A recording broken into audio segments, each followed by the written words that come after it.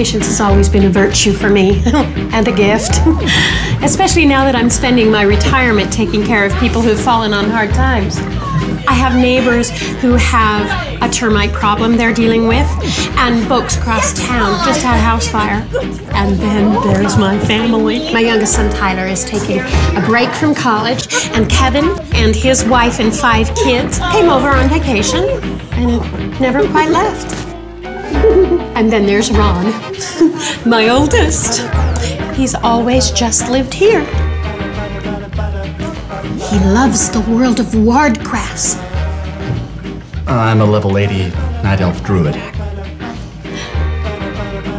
She's an angel, really. Never heard her raise her voice or use profanity. With all these extra visitors, she's never complained once. There is always room for one more. We have plenty of room.